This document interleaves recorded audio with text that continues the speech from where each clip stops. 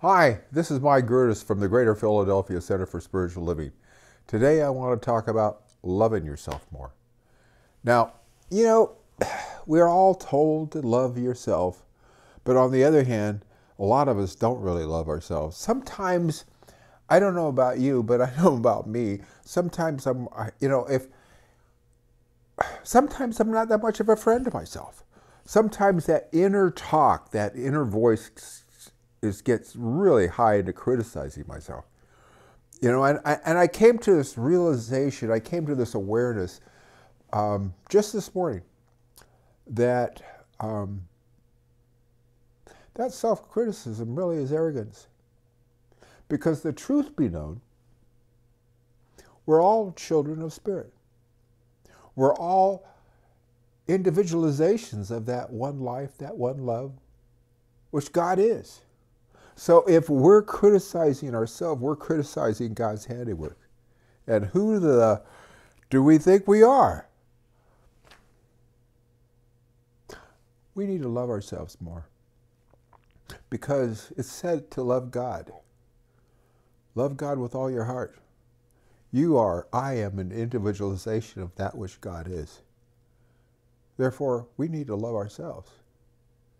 Now, what I found is, whether we're loving ourselves or we're judging ourselves, whether we're praising ourselves or beating up with ourselves, most of us have a tendency to think about ourselves too much. So I'm not suggesting that we think of ourselves less. No.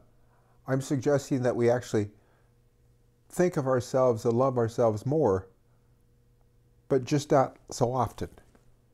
I think it's more important if we think about how we can be of service to our fellow man and woman, how we can be of service to spirit. What would God have us do today to make this world a better place? You know, there's a lot of work to be done. And there's a lot of work that each one of us could do. You might say, well, here I am stuck at home and I can't go anywhere, can't do anything. That's not true. You can do something. You can pick up the phone. You can call a friend. You can get on your computer. We have internet these days. You can talk to anybody in the world. You have a cause. You have something that's important to you. Maybe it's you want to be supportive of making political change. Maybe you want to be involved in helping children. There's lots of things that you can do to make the world a better place. Now I got a brainstorm here for you. You will feel better about yourself. You will have higher self-esteem if you begin doing esteemable things. Pretty simple, isn't it? It's true. He or she who does esteemable things has higher self-esteem. Unless you happen to be arrogantly self-criticizing type of person. But we talked about that already.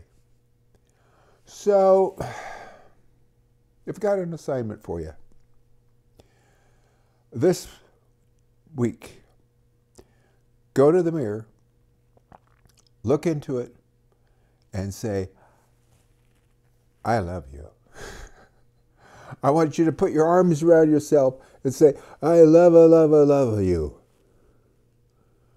Because the truth be known, you deserve to be loved. You deserve to be held. And if you don't do it, you can't guarantee that anybody else will. So friends, I hope to see you again soon.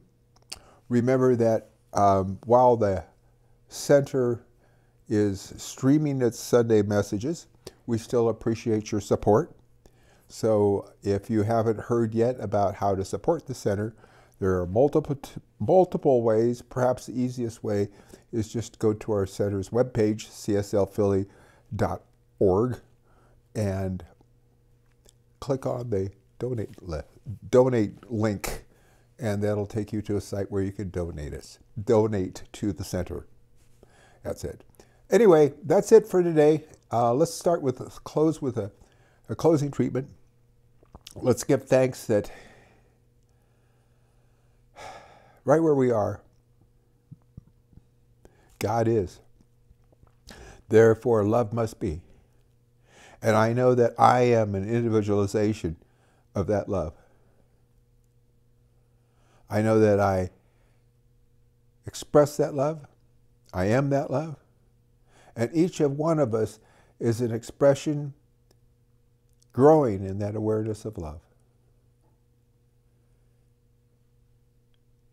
Yes, I love myself as an expression of God, as I love God. And I love the opportunity to love one another, to make this world a better place, and to raise up all people. With a grateful heart, I release this word now to the law of mind, grateful that it is so, and together we declare, and so it is. Talk to you again soon. Bye-bye.